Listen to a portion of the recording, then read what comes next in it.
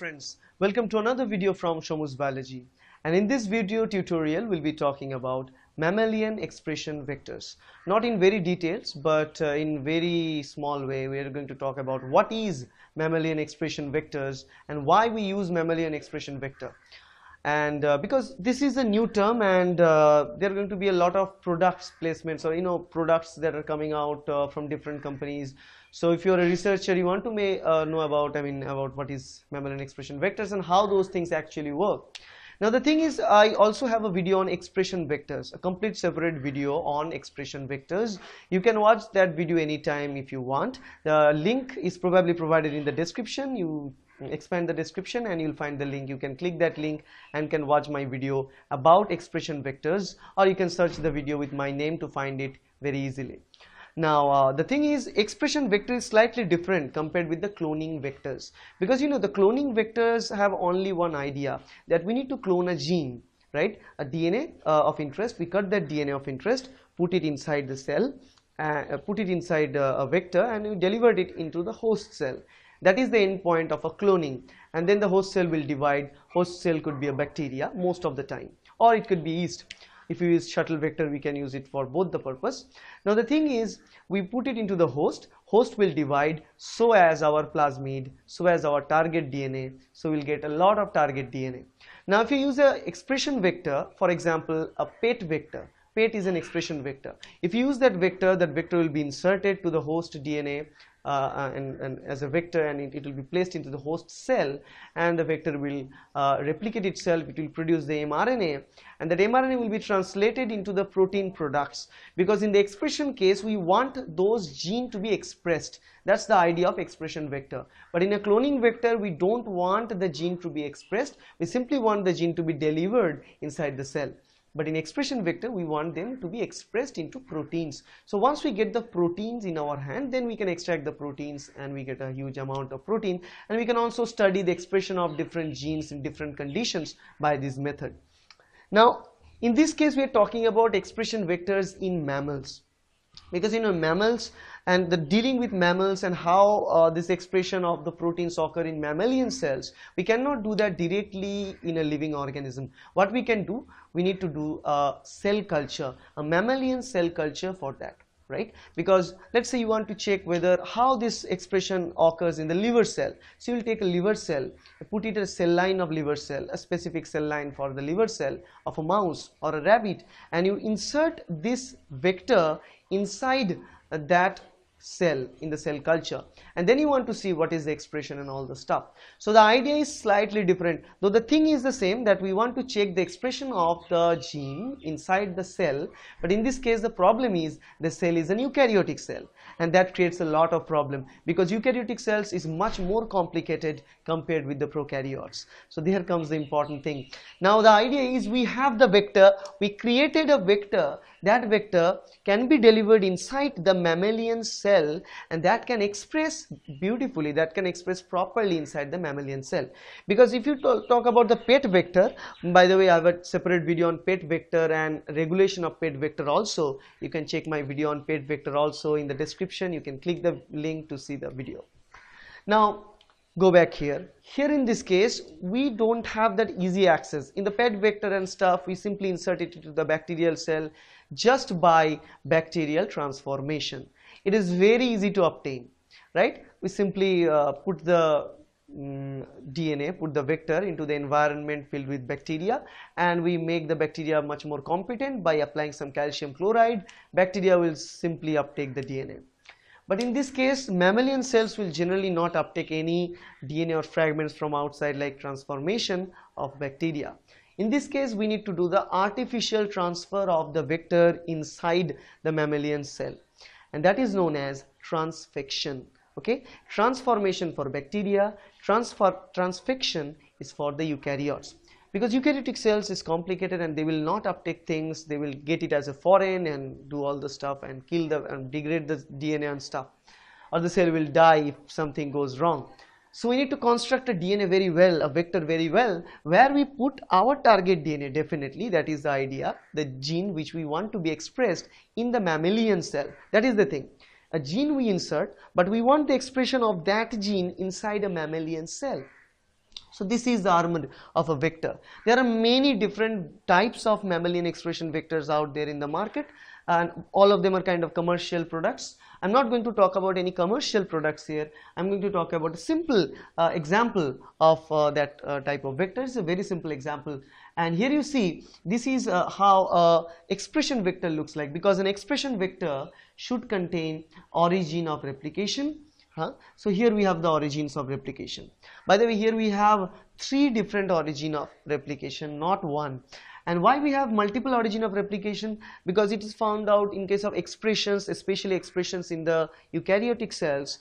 Not every time the origin works well for a specific type, and there are different genes out there, because in eukaryotes there is no operon concept, because in prokaryotes there is operon concept. So under the promoter, if you have 6 genes, all the genes will express if you start expression of the genes.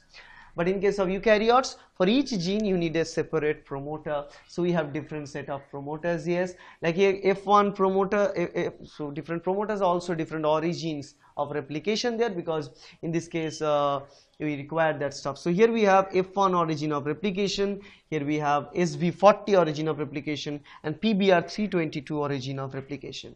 What does those name means? Those means, I mean, from where we get those origin of replication sequences originally, because this is not an original vector, this is artificially constructed vector.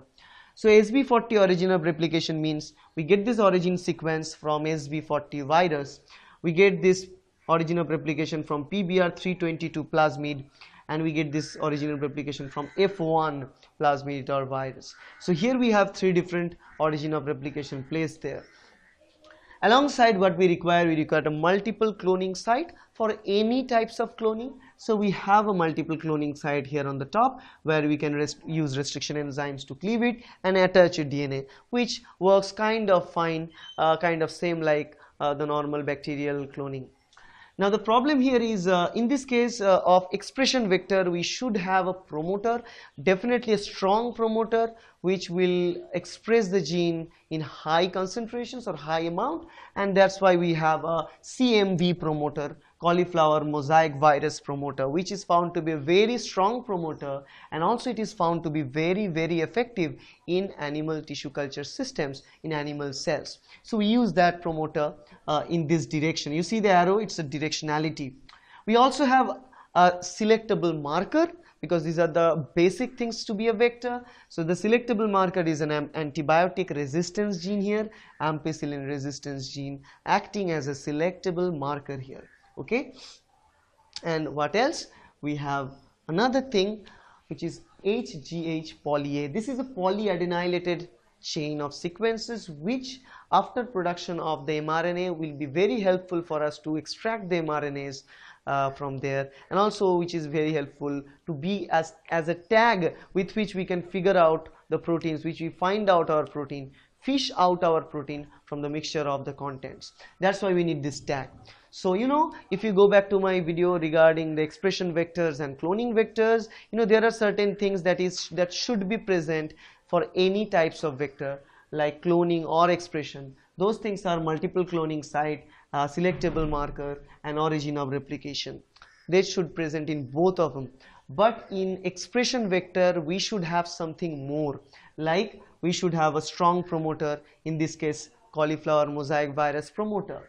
It should have a tag for screening or finding the proteins of interest. Here in this case we have HGH polyadenylated tail, and it should have also in some cases the expression and also start point of the transcription, end point of the transcription, stop codon, and all this stuff it should have. And in this case everything is provided inside, and there is a beautiful MCS where we want to put our target DNA.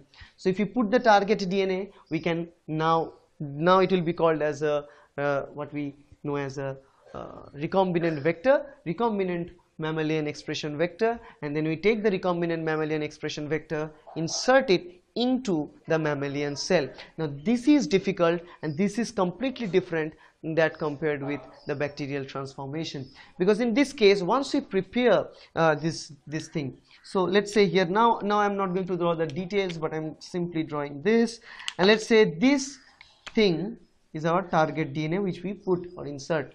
Now the way to insert it into the animal cell, animal cell, and not only animal, we have a mammalian cell. It's very high order of construction. So we need to insert it by the process we know as a transfection. So basically we have a plasmid artificially constructed, and we want to put that plasmid inside the animal cell. So how would you do that? How would you insert this plasmid inside the animal cell?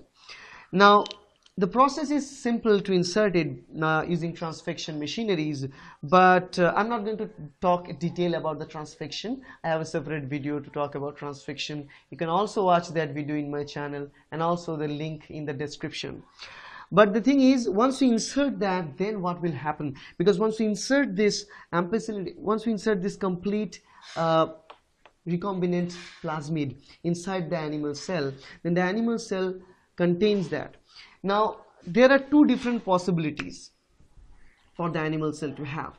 One possibility, because both of the animal cell, they contain their own nucleus and genetic elements inside, right? They contain their genetic elements inside.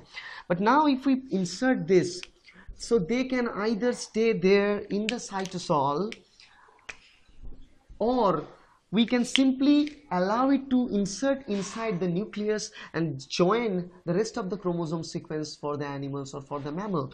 So it can have both of these effects. Say this gene can be inserted somewhere inside the nucleus. These are the two ways possible. That's what we want to focus on. If this goes in the first way, where the plasmid stays there in the cytosol and the cell is, rest of them are as it is, in that case we call it as a transient transfection. Transient transfection means the plasmid you insert, it's already present in the cytosol, but the nucleus is okay and the rest of the cell is also okay. So that is transient transfection. But on the other hand, this is a proper transfection where your target DNA will be embedded inside the nuclear genome for the eukaryotic or mammalian cell. Both the way it's possible. Now after this process, they have a different effects of how they express those genes and express the phenotype. So these are the stuff that is present there. Because as we have the origin of replication and promoter, even if the transient transfection occurs, still we are going to get the protein products.